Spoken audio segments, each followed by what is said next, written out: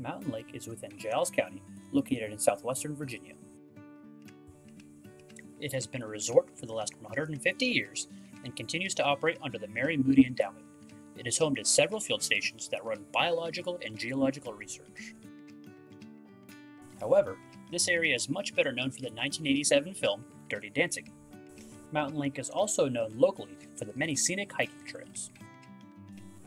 Mountain Lake lies on the crest of a northeasterly plunging anticline and consists of 4 major rock formations. The most prevalent of these is the Tuscarora Sandstone. This boulder right here is made of Tuscarora sandstone, a clean, fairly well-sorted sandstone that was deposited in a deltaic environment. Mountain Lake was formed when a natural stream valley between 2 mountains became dammed from a landslide of this Tuscarora sandstone. This was most likely triggered due to a seismic event.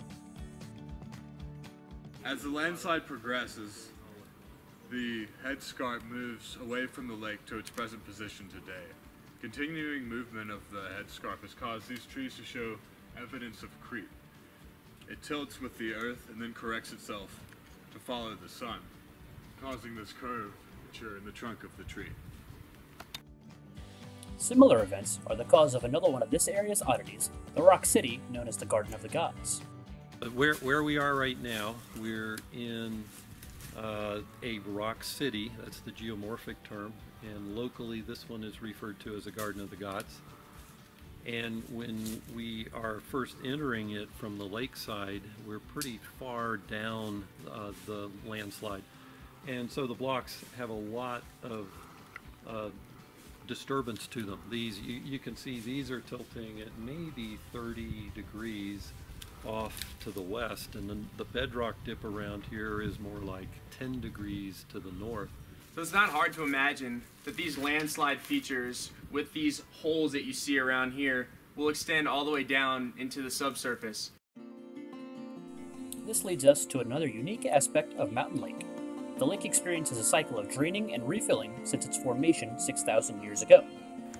And it's easy to imagine losing water out of features like this if we were below the water table. And periodically these conduits can become totally blocked with sediment, silt, vegetation, and when they're blocked and they're holding back more water than they're losing, then we have a lake. And if there are times when they're open up, when they do open up like this particular one right here, then it's hard to keep water in the lake. There are several naturally forming pipes throughout the lake bed which connect these conduits that are throughout the subsurface. In 2012, a dye tracer test was conducted to determine where this water was leading to. Unfortunately, the test was considered to have failed, as none of the tracer could be detected at any of the monitoring stations seen here. As you can see here, the lake has recently experienced an extended period of drainage. This has had a rather significant impact on the tourism of the area. In response, a remediation project was undertaken in 2012 to preserve the lake. Local sediment was used in order to attempt to stop the drainage, and local groundwater was pumped into the lake to refill it to previous levels. Here's an image of the lake in 2005, before the most recent period of drainage. This second image was taken in 2015 by Google Earth, and can be used to monitor the progress of the lake. As you can see, the remediation attempts did not succeed. This is due to the constantly shifting sediment of the lake near the drain pipes. While the lake is currently at the lowest point it has been in years, it is only a matter of time before the conduits that caused this draining fill up again and allow Mountain Lake to fill up once more.